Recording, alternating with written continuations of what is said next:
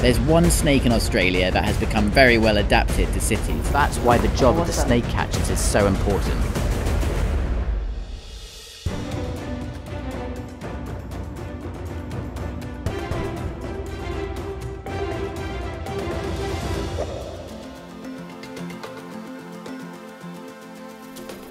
There's one snake in Australia that has become very well adapted to cities, the eastern brown snake. I'm in Adelaide to learn more about relocating these snakes. This is Ange from Snake Catchers Adelaide. She's on the hunt for some brown snakes. So we've been called out to this house, but the thing is, they've seen the snake around here, but we can't find it anywhere. Eastern brown's not the kind of snake you want around your house. I thought we had been beaten by this brown, but Ange had a plan. Oh.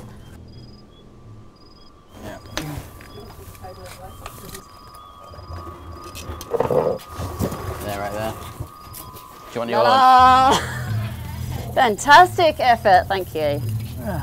Nice one. Nice. He's not very happy, so let's pop him away. There we go. Wow, that's so cool. Eastern brown, we knew one was there. Ange absolutely nailed it, got it out of his hole, and we got it back into the net, released it into the wild. Amazing work. Awesome. Woo! Well done. Would you like to do the honours? Yeah, sure.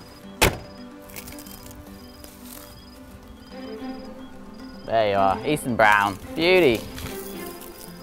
Woo. Now that Ange has shown me how it is done, it's time for me to catch my own Eastern brown. Snake Catchers Adelaide. You got a snake in the toilet. Okay. Now can you just close the door and put a towel or something down underneath and squeeze it in so the snake can't escape? I'll get it straight down there. So what's your most favourite thing to find on the day? I mean, I do love the red belly blacks. They're a gorgeous snake. Yeah. Do you enjoy your job? I love it. Yeah. I can't see myself doing anything else. An absolute buzz. I'm Ange from Snake Catchers Adelaide. Yep. This one's for me? Yep. We have no idea what size this snake is. Can you see it? It's under the loo. Definitely under here.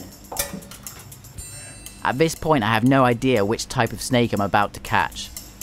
But this one was squashed really tightly, so I was pretty sure it wasn't going to be friendly. The snake has just gone underneath a little hole in the toilet. You can imagine if someone sat on that loo and a snake came out, it'd be pretty scary. Can you try this? I was going to need some help to get this one out. Give it a go. So we grabbed some extra utensils.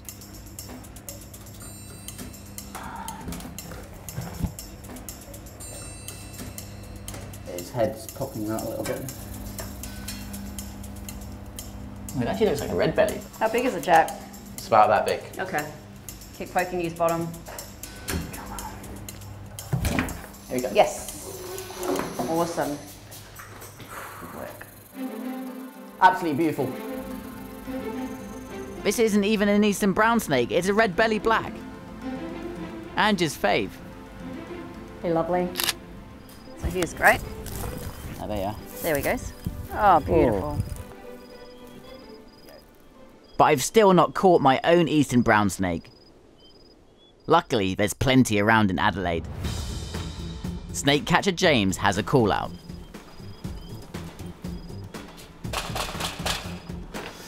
Hey, so what happened? I was out the front and the kids came running out hysterical saying that the dog was playing with the snake. And I found it. And you found it, yeah. Well, you know, it's the second most venomous snake in the world, that, the Eastern brown snake. But Take it away.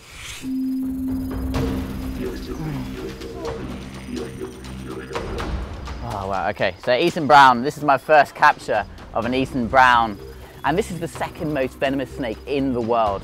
Unbelievably dangerous. This snake has hemotoxic and neurotoxic venom. If it to bite me, I would start bleeding out of my cuts. We're right here in the suburb here, and we've got the second most dangerous snake in the world, and causes the most amount of deaths of any other snake species in Australia. It is because people and snakes are sharing homes that these snakes are extra dangerous. James has got the bag here, we'll just put him in there. Look, he's trying to bite already, wow. And that's why the job of the snake catchers is so important. It's now time to say goodbye to this snake. It's amazing to spend some time with the second most venomous snake in the world. This snake is really grumpy. He's been bitten by dogs and stuff, but actually still got a bit of fight left in her. Releasing her back into the wild, away from people. It feels good. That way, mate. There you go. Wow, look at that. Unbelievable. Yes, Eastern Brown, so good.